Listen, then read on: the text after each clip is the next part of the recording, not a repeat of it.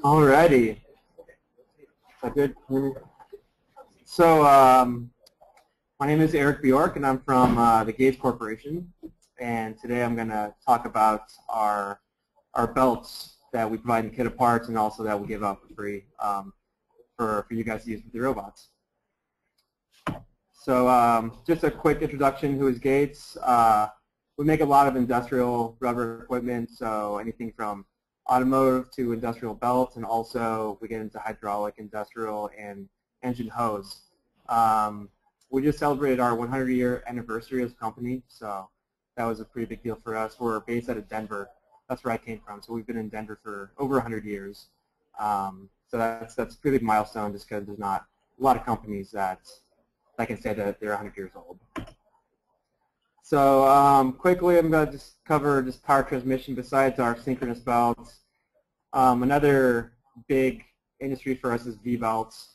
So a V-belt is something you find in a car or like a fan drive or something, and they're just triangle rubber belts with Tesla cords in the middle, and they use friction to transmit the loads. Besides timing belts, which use the teeth. And again, applications were basically in anything that moves, you can put a belt drive on. So kind of like chain. I mean, we're on bicycles now and motorcycles, as well as everything you see here, from oil fields to windmills. So getting on to synchronous belts. Synchronous belts, they're also known as timing belts, and that's what we're trying to get people to use on their robots. They use positive engagement between teeth and sprocket grooves, different from the V-belts, which use friction, and very similar to chain.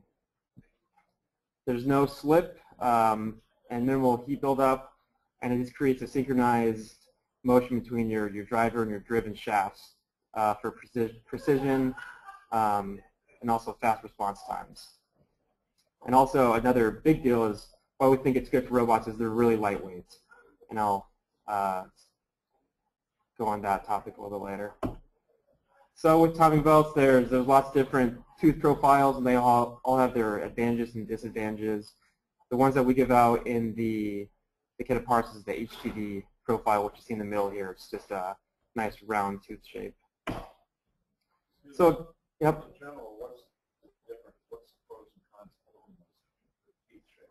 Yeah, so basically the one you see on the left, the timing, that was an early on profile for belts. That one dates back probably 50 years or so.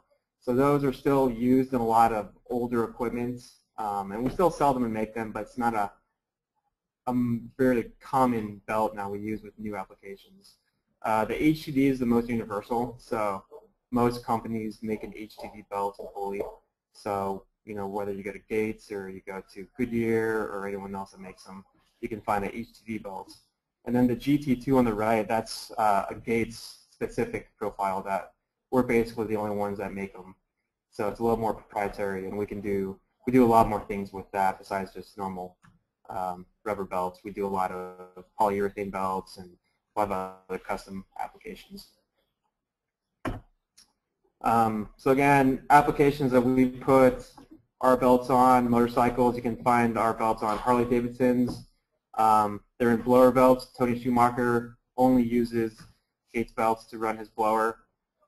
And then, like I said, we just got into the bicycle market about 3 years ago, and right now we're on about 50 different brands of bicycles, and I'm not sure how many types, but they are everywhere if you look for them. And there's a picture of our poly chain belt that's on Tony Schumacher's race car, which is pretty cool. Pulls a lot of horsepower, probably over 1,000 horsepower. So just to talk a little bit about chain, there's chain that come in the kit of parts, and chain is great for a lot of situations. You know, for advantages, it's any length is possible. So that's the one thing that belts can't do because they're continuous. So you can break a chain of parts and put it together, and if you want to go longer or shorter, you just take a few links out or put a few back in and put them back together, and it's really simple. So easy installation, and you basically don't need any tension with chain, which is another big advantage because with belts you do. Disadvantages, you need to lubricate them, you need to maintain them. That can cause for a messy environment depending on where it's going and how long it's been running for. There's a little backlash, reduced backlash, and that means the response time. So once you start the drive, it might move a little bit before it actually engages. And they are typically metal parts, so they are heavy. So with the belts, advantages, they're lightweight. They're very power dense. So a lot of people, they see the belt and they don't think it's going to really work for their application. It's not going to be able to drive their robots. But you'll see in some pictures that a lot of teams use them now, and we've gotten pretty much all positive feedback as long as you can get them to work right. And there's no lubrication, so they're clean running. So, you know, we've had teams that have said that they've used the same belt drive for 3 years in a row with no issues because they don't have to clean anything, they don't have to change anything, they just put it on and let it run. So again, disadvantages with the belt drives, they are in set lengths, so you can't break them apart and reattach them together. So we try to get a variety of lengths out there for teams, and it is hard for teams because you have to think ahead of time for using a belt drive. It's hard to just have your robot throw a belt on there. So that's another thing I'll go on later, is just some advice with using belts. You do need tension in the belt, so that's going to be a little problem with some teams because some don't have adjustment with their pulleys. So you can use idlers or an adjustable center distance, but you do need a way to apply some tension to the belt. Otherwise, it'll just spin on the pulleys and ratchet, and it won't work. And also with chain, you can use a little bit smaller gears, where with the belts, because of the tensile cord inside the belt, you have to stay above a certain diameter pulley. Otherwise, you can end up crimping the tensile cord, and once it crimps, it can just break right apart. So like I said, that they are lightweight. I weighed the number 35 chain that comes in the kit of parts. I got one of the kits myself and weighed it, and then I weighed one of our HTD belts and just compared them, and the 5mm was about 86% lighter. So that's really why teams like to use the belts, is because you have that weight requirement, and if you want to try to stay under it or lose some weight from last year, going with the belts is a great way to do that. So like I said, what we give out is the HTD. It's the most universal tooth profile. Through Gates, there's a 3mm pitch and a 5mm pitch available. And you can see from the picture what that means. The pitch is just the center distance from one tooth to the next. Belts come in lots of other sizes, like 8mm, 14, 11, 20, but those are a little bit too big for the robots. And another big deal with the HTD is our pulleys are aluminum. So you know, you don't want to use steel pulleys with your belt, because that's going to kind of counteract your weight you're trying to save. So in the kit of parts, what we give out is two different belt lengths. We give out about a 20-inch and a 50-inch. And then the pulleys, we have about a 1-inch, 1.4, and a 2-inch pulley. So that we try to give some combinations of belts and pulleys you can use to get speed ratios and center distances. Another one thing to know is the belts, they have about a 1,300-pound tensile strength for a 15mm wide belt, which, you know, is far less than an inch. It's about half an inch wide. So you know, for people that think they're not going to be strong, they are strong, and we put them against chain and looked at the ratings, and we do feel they are strong enough. So it's really just a matter of people just going in and really trying. And it may turn out that it doesn't work the first or second time, but once you can really get it in there, then I think that it can be good. Got a question out there? Yeah, what widths are comparable strength with 35 chain or 25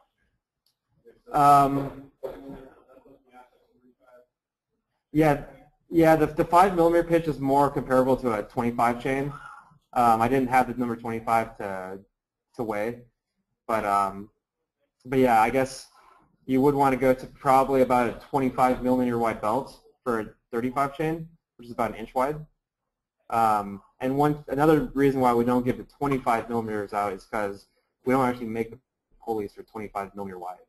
So it's hard for us to get pulleys to the teams because we would have to go custom make all of them. So it'd be harder for us. So we can do it if people want to use wider belts, but the 15 wide seem to work for most teams.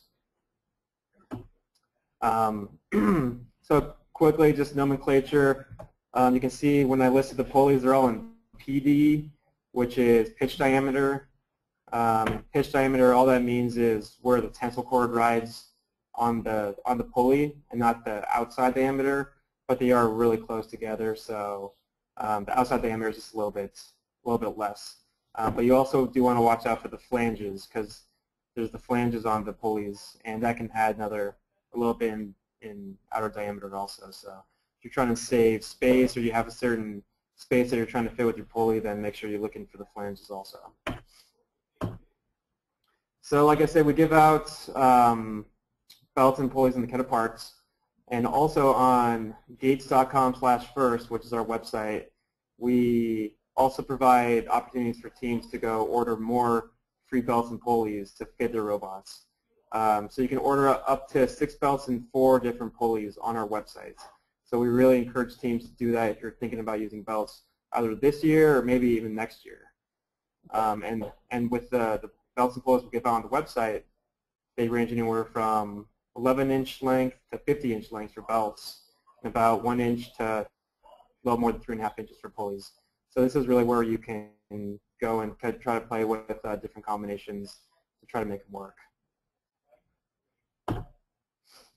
So I touched on this a little bit, but why not larger belts? Why don't we give out larger belts? We would really like to, but there are a couple design criteria that I think would hinder using belts on robots. One is the sprocket diameters. Like I said, belts need to use a little bit larger sprocket diameters because, question? What's the shipping time frame? Yeah, so we try to get them processed within 1 or 2 days, and they do ship ground, so we're trying to work on that, but it can take a couple weeks to get to you. So I know that doesn't really help with teams trying to go in crunch time and try to get them to work. We are looking into trying to expedite parts to different teams and everything, but for right now it's just still ground shipping. Another thing I forgot to mention is we do a free order for preseason. So if teams didn't participate this year, we have an order form that I try to get out to all the contacts I have for teams, and they can order belts during the preseason also. So that's free also. So a lot of teams, you try to experiment with different ways to run your drivetrain and everything else. And so that is really the way to do it, is to try to do it in the preseason so you know how to use them. So if you didn't do that this year, then I'm going to try to get a sign-up sheet for people to give me their contact info, and then I can send out the emails as they come for what we're offering. So again, why not larger belts? If we go up to an 8mm pitch, which is the next larger size, your minimum required pulley goes up to 2.2 inches. So instead of 3/4 of an inch, now you have to use over a 2-inch pulley. And with the robots, I know you try to save a lot of space, and that could really hinder it. Another thing is the pulleys are made out of cast iron. So there goes all the weight that you're trying to save with your belts. And the bigger belts can require more tension, so with the structures and everything, it may be difficult to get the tension you need without the belt skipping. So that's why we stick with the 5mm pitch.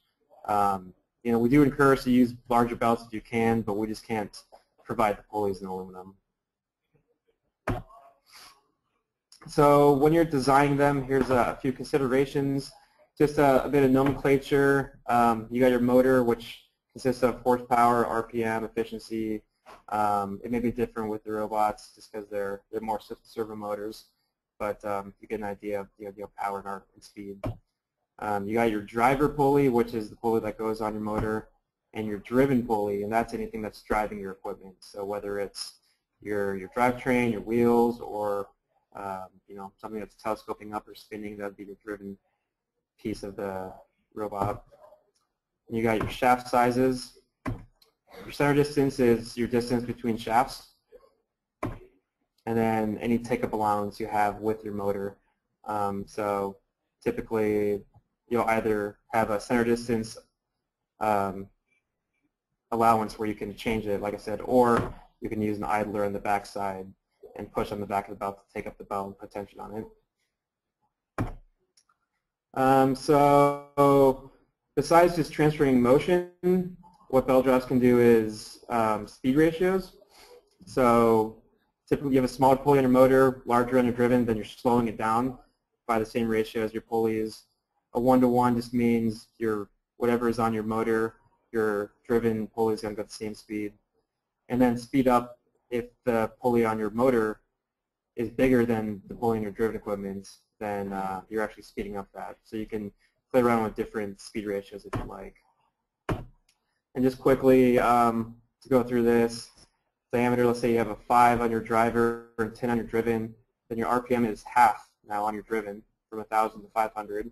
Your torque doubles, so by the ratio. So if you have 20 inch-pounds of torque on your motor, you can double that at 40 on your larger pulley on your driven, and that can be useful if you're trying to drive a wheel. You need more torque on your wheel, then you just do a little slow down speed ratio, and your torque will increase. And then your horsepower stays the same. Your power always stays constant. So speed up, just reverse that. Now your diameters are 10 inches to 5 inches. Your RPMs are speeding up now from 1,000 to 2,000 RPM. Your torque decreases with a smaller pulley, so 20 inch-pounds to 10 inch-pounds. And then again, horsepower stays the same. Then with a 1-to-1, everything's the same because you're not changing ratios at all. So for selecting components, you need to think of a little bit of what you want to do with your belt drive. Do you want to do a 1-to-1 or do you want a speed ratio? So know what you want to look for. Check your sprocket availabilities. So if you need a 3-to-1 reduction for your speed ratio, then you need to find one pulley that's 3 times bigger than the other. So it's good to look at the diameters and shaft sizes and make sure you can accommodate something like that. And then you want to look at your center distance and find a belt length that works within the center distance you're looking for. So new on our website, we have a calculator up there that can they can calculate all of these for you. So if you know a center distance and your pulley sizes, but you're looking for the length you need, you can put that in, and vice versa. Like I said, idlers, that is one way to take up the belt length and put tension on it. So a lot of teams I've seen have done this. You can either use a pulley on the inside and just run that on bearings and pull the belt out, or you can use a backside idler, which is more common, and you can just push on the back of the belt with a flat pulley or a flat roller to take it up. And you can see on the bottom here, that's one example of a robot that did that. They just had a little flat roller that took up the tension. So the pulleys that we provide, they are minimum plane bore sprockets, and what that means is they just come with a small pilot hole in them, which you can see in the picture here, and it's up to teams to machine it out to the bore they need. So if they need something larger than the bore provided, then they're going to need someone to do that. I know most teams now have machine capabilities, so it shouldn't be. And they are aluminum, so fairly easy to machine. And then also, if you want to put a set screw or some type of key in there to help keep the pulley on shaft, then it would be the team's responsibility to do that as well. Whoops. Not sure what that means. Here this is.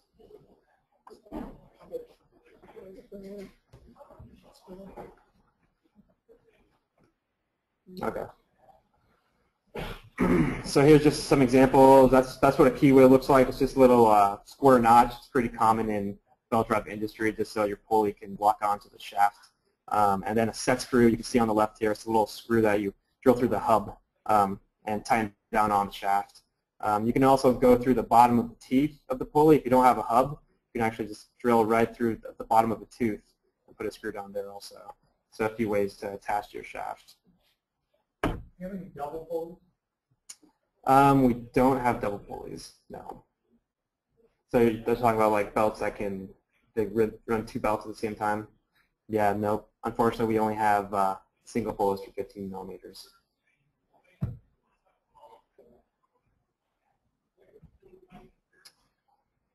So applications that we've seen with belt drives, there have been some with that actually drive the drivetrains. Anything that rotates, you can put a belt on.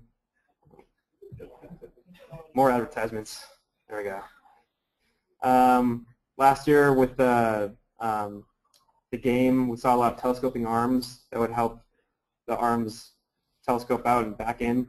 You can use them for conveyors or even tank tracks. A lot of teams take the belts and turn them inside out and use them as a tank track. And then also with steering assemblies. So just some quick pictures. I grabbed these from our Facebook site that teams have uploaded. So if you're part of one of the teams, thanks. But there's an example of belts that are driving the wheels for the drivetrain. So it can be done. Here's a couple cool belt drives. You see one with the telescoping arm on the right, and on the left just a variety of belt drives that are going to help rotate the arm up. There's another picture of it.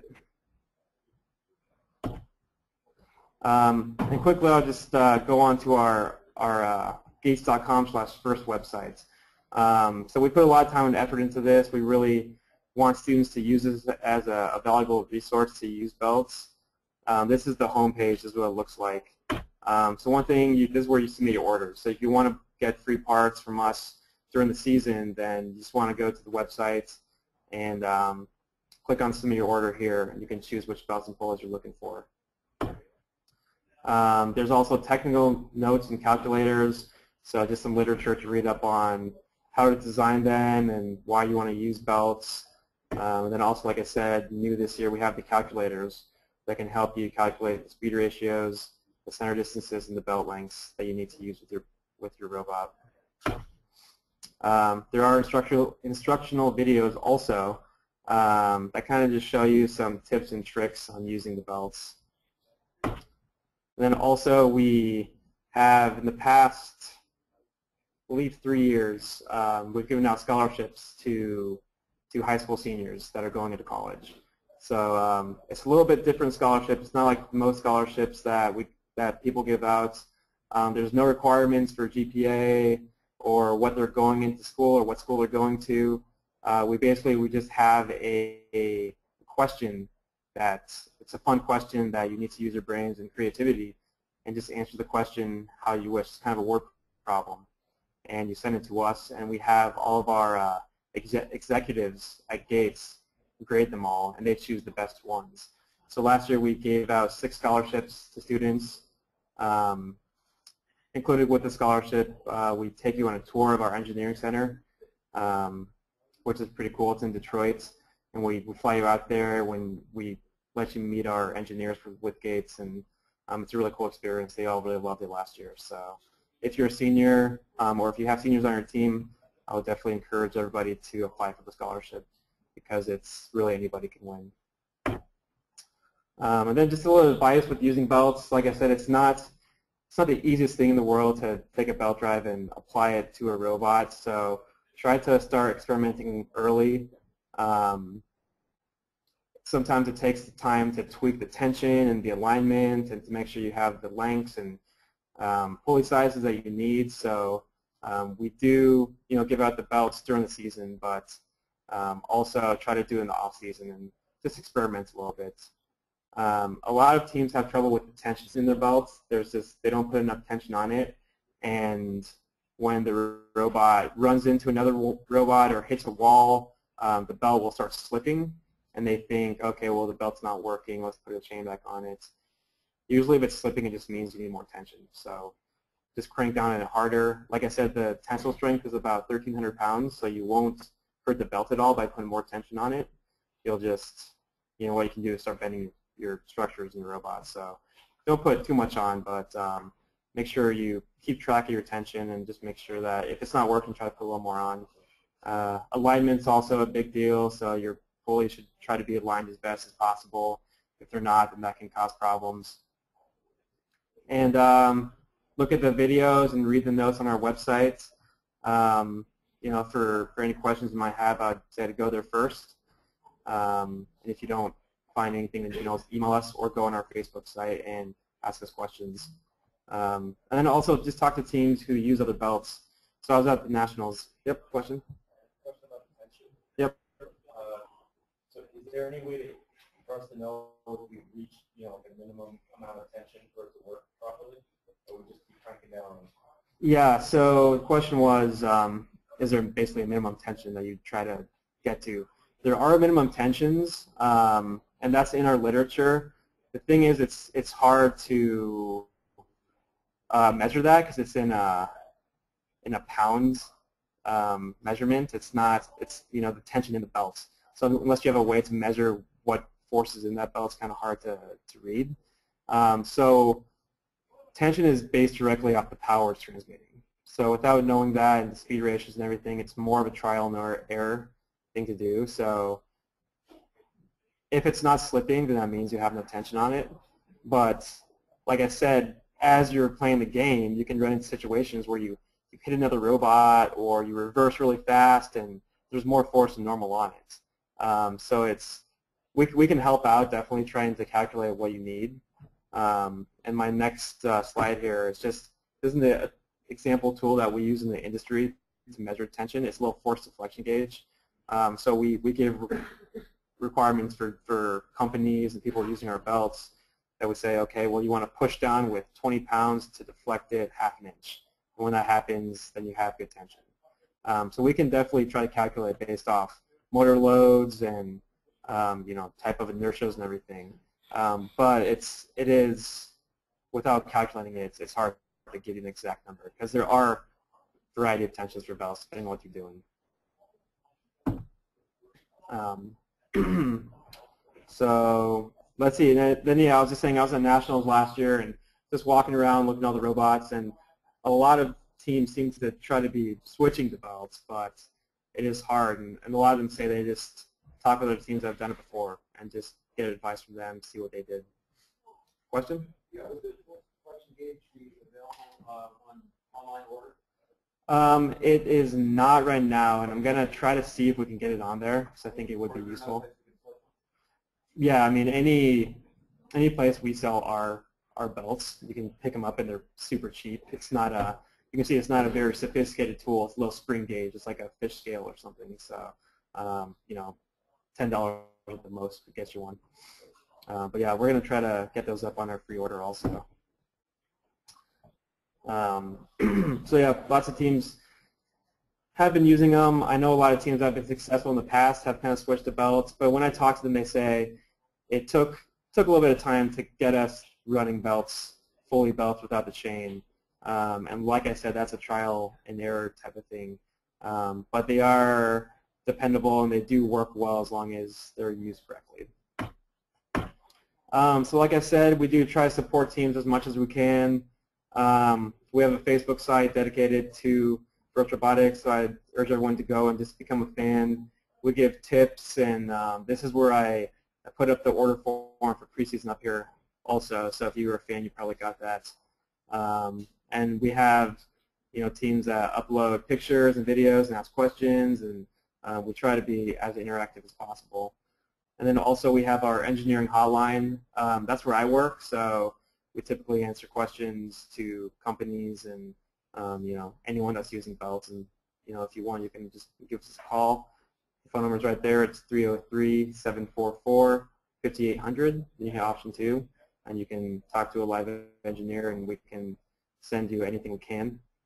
We also have a website or email address, ptpasupport@gates.com, if you have other questions. And this stuff is also all posted on our Facebook site also. So that's my presentation. Is there any other questions?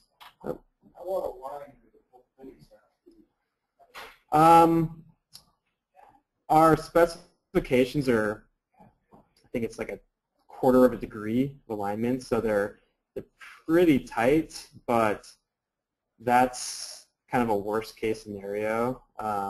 You can easily, since these are smaller belts, there's not going to be as much tension. You can get away with a lot more. Just the problems you can see with misalignment is the belt pushing hard against the flange.